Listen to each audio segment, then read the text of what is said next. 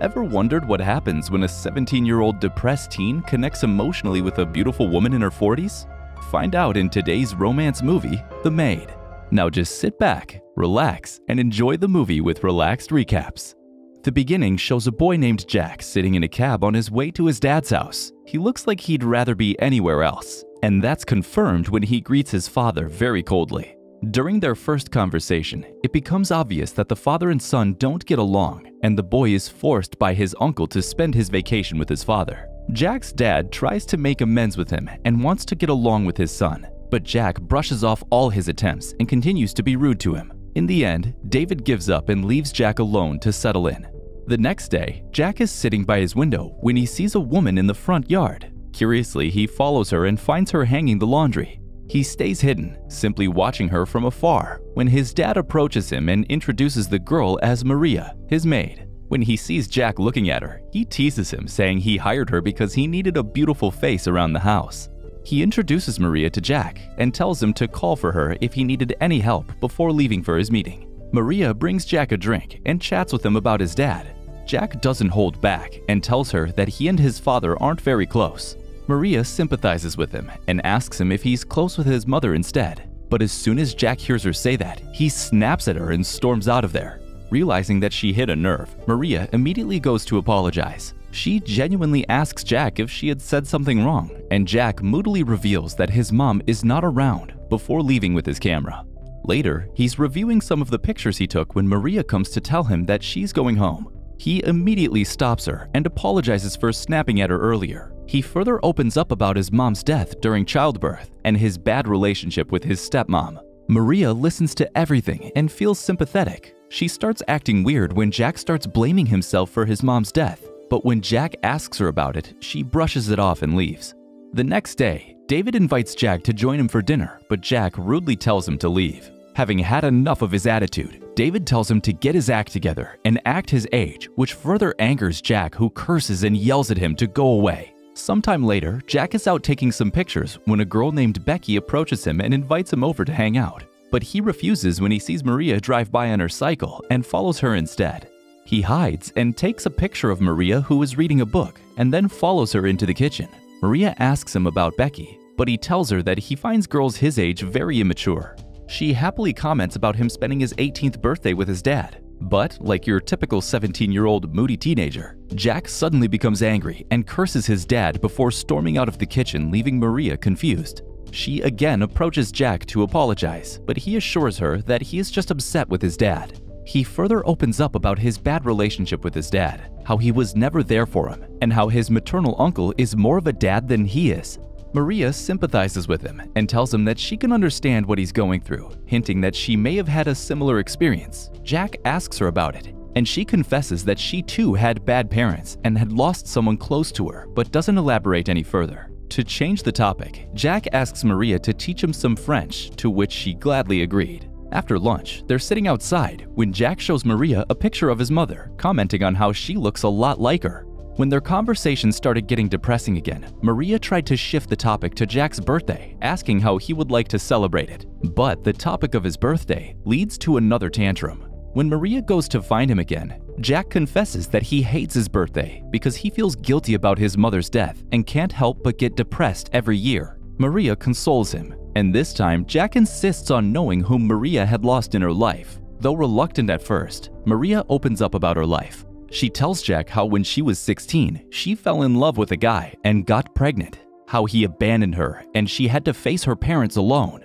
Her religious parents were mortified by the news, but still let her have the baby, only to later force her to sign him up for adoption. She also couldn't go looking for him because she felt so guilty for abandoning him. She mourned the loss of her baby boy and blamed herself for everything, just like Jack did. Now it was Jack's turn to comfort her. They were interrupted by Jack's dad, who informs Jack that he has to go to Paris for a business meeting. Jack becomes very upset because again his father had to put work before him, and it leads to another fight. In the evening, Maria goes to call Jack for dinner, but he refuses to eat. Maria sits down and asks Jack about his relationship with his dad. Jack tells her that he had always been a workaholic and that he had spent most of his childhood with his stepmother, who was only too happy to cast him aside when her son came along. Maria advises him that he should talk about how he feels with his dad. Jack thanks her but doesn't seem too keen to follow up on the advice. The next day, Maria's on her way to Jack's house when she meets with her ex-boyfriend, Jacob. She invites him inside for coffee, and they start talking about their current relationship status and their past relationship. Jack hears their voices and starts listening in as Jacob talks about marriage and how he still has feelings for Maria. It clearly bothers Jack, but he continues listening to Jacob trying to persuade Maria to getting back together. When Maria refuses to answer him, Jacob gives up and asks her to call him before leaving.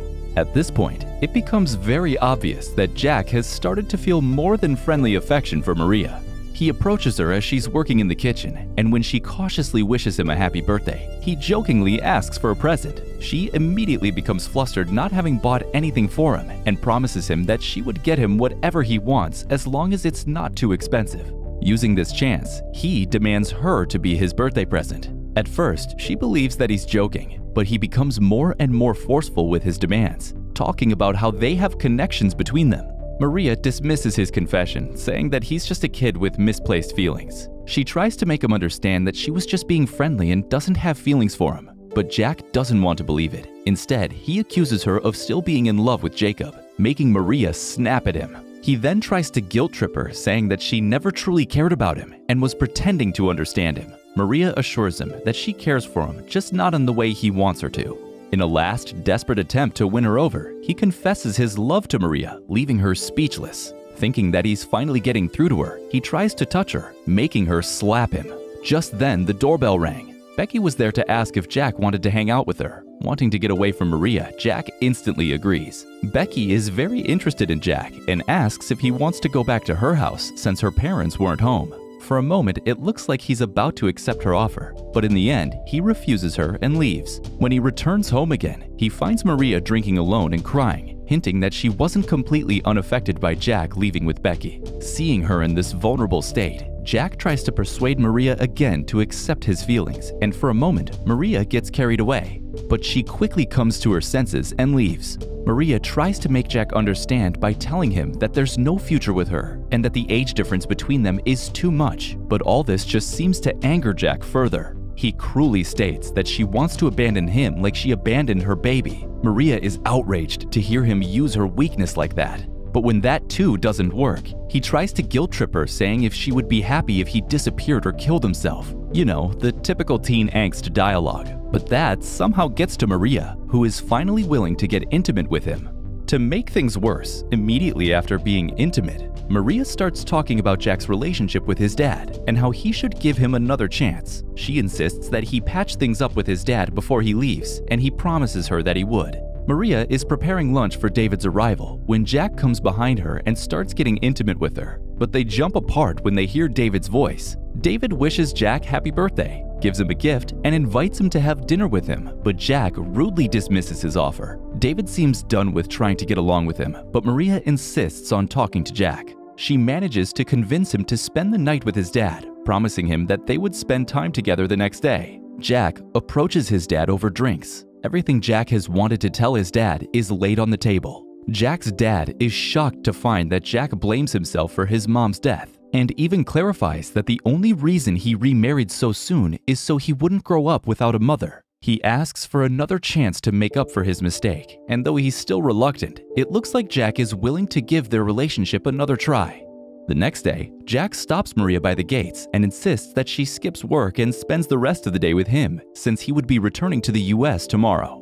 It takes some convincing, but Maria finally agrees to skip work and they spend the rest of the day together. Later, Maria takes Jack back to her apartment, and they're getting intimate when Maria suddenly breaks down. Turns out, Maria had lied to Jack about something and was feeling guilty because of it. She confesses that she had lied to Jack when she had said she had never went looking for her baby. She reveals that the first thing she did after leaving her home was to look for her baby boy. And after a lot of searching, she found him, only to find out that he had been killed in an accident while he was playing outside. She breaks down in tears, blaming herself for her child's death. Jack comforts her, telling her to let go of the burden of the past, like she had advised him to. They spend the rest of the night together. The next day, Jack is packing all his things and getting ready to leave. David comes to pick up his luggage, and Jack takes this chance to kiss Maria goodbye. The relationship between Jack and David had changed drastically from where it started. Jack is willing to give David another chance, and it shows as they hug goodbye. The last scene shows Maria visiting her mother and making amends with her. She too got another chance at motherhood. As it turns out, she's pregnant with Jack's child. That was it for today, guys. Like this video and subscribe to Relaxed Recaps for more content like this. Until next time.